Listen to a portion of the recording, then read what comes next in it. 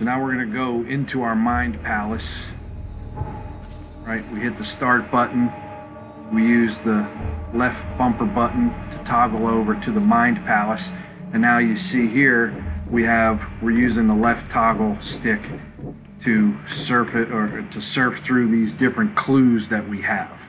And then what you have to do is you pick one clue, you hit A to lock it in, and then you find a second clue that connects to the first clue and forms like one thought that you have about the case that the case that you're working on, right? So, we could say here like Albert returned unstable. So if you're playing the game, obviously you are, you know what they're talking about here. He went on an expedition and he returned mentally unstable. So that's the clue we want to connect something to, right?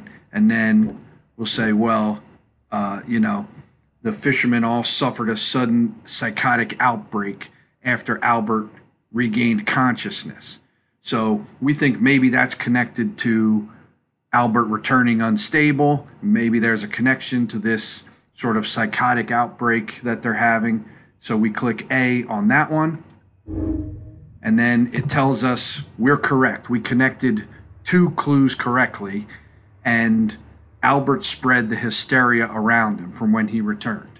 So that's it. Now we have that connection, right? We go back to the clues, and we can repeat that process, find two other clues that connect, and then we can, using the Y button, go back and we find the different conclusions that we've reached and the deductions we made for those clues. So that's the Mind Palace, very important part of the game, obviously, and that's how you use it.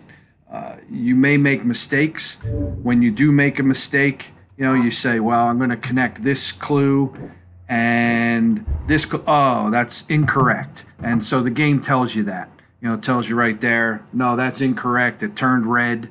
So then you've got to go back and try again.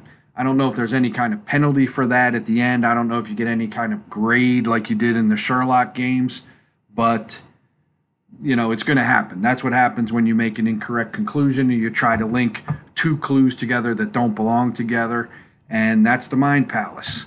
So, pretty cool game so far. Hope you guys are enjoying it, and hope that helps you navigate around the Mind Palace.